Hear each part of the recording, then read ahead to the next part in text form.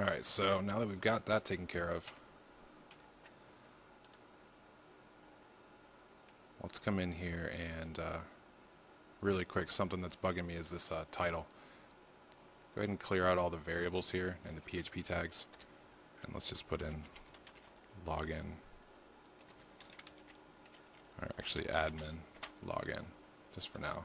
Save that. So we've seen what we do here with the if post, etc. Let's go ahead and take this out because we definitely don't want to display someone's password and username on the screen. That's not very secure. So we're going to do a few things up here at the very top of the document. So underneath the database connection, let's go ahead and do if post. And inside here, we're going to need to come in here and run a query to see if the email and password exist. So let's go ahead and do q equals. Go ahead and close that now. We're going to do select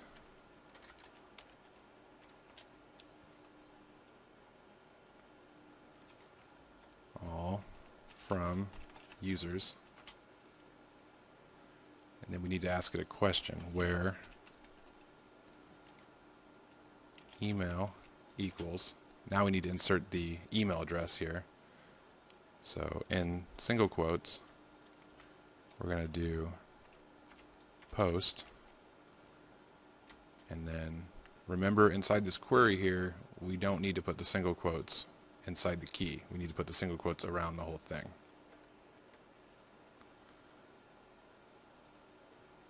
So we need to do post email, and then and password equals. Now this thing we need to do a little bit differently, because if we just simply do the post password, this is pretty much going to fail, because if I type in the password and it goes and looks for it, it's not going to be there anymore. Because let's take a look at that users table. So we go over here, and you see this is what happened when our password was encrypted. So technically, this is our password now. So we need to re-encrypt what was typed into the password field here, and as long as you typed in the exact same thing that's in the database before it was encrypted, the encryption should match. So our password is actually password.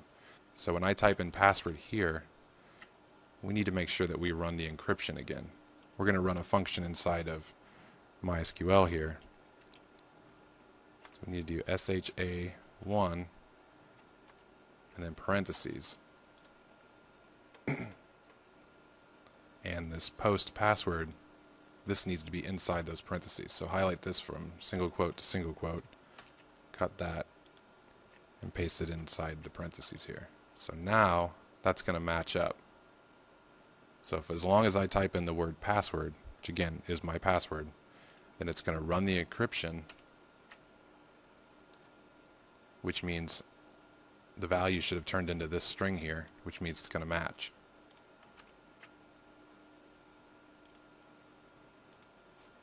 So now that we've got that in, we need to run the query and get the result. We're going to store the result into a variable called r, MySQL underscore query,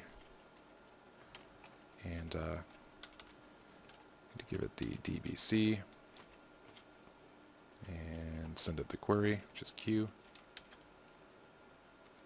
And there you go. Now we need to see if there was a result. So we're going to use the MySQL number of rows function.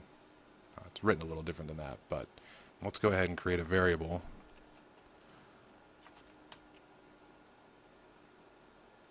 We'll call this num.